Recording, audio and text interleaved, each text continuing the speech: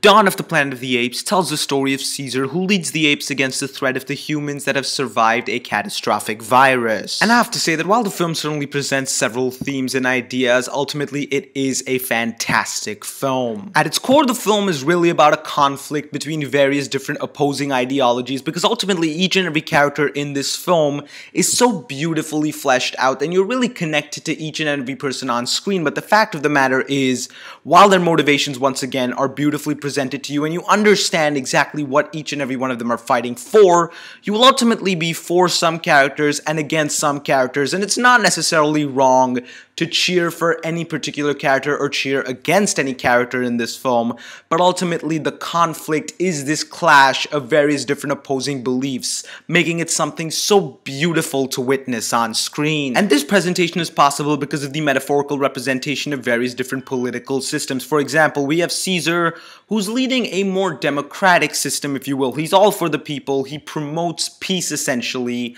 and feels that the humans and the apes can coexist as long as they do not try and threaten one another.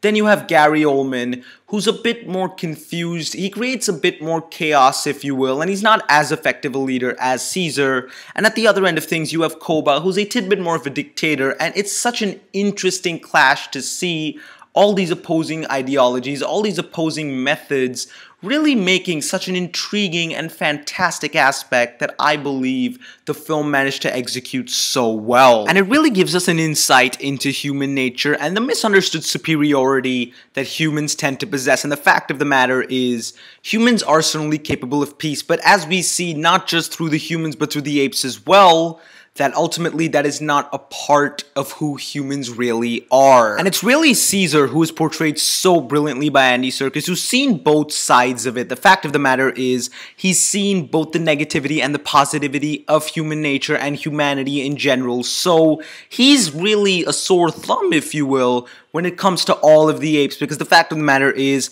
he wants apes and humans to coexist, but at the same time not to interact, really bringing out something incredibly interesting to witness on screen. And the fact of the matter is, he's so confident in everything he does, and every single expression of his manages to portray so much more than is actually said or shown on screen. And I have to say that while the film certainly does have a few conveniences or essences of predictability, if you will, so as to in fact promote the overall film rather than the very story it's trying to tell, that kind of conflict exists, but at the same time, it manages to take several bold risks to really make this film incredibly unique, especially through the interaction that we see occurring between the apes, thereby making this film such a beautiful and satisfying experience. And what I loved about the film was that it didn't necessarily need to increase the size or the scale of it. While it does to a certain extent, it doesn't necessarily go global. Rather, it has this extremely small incident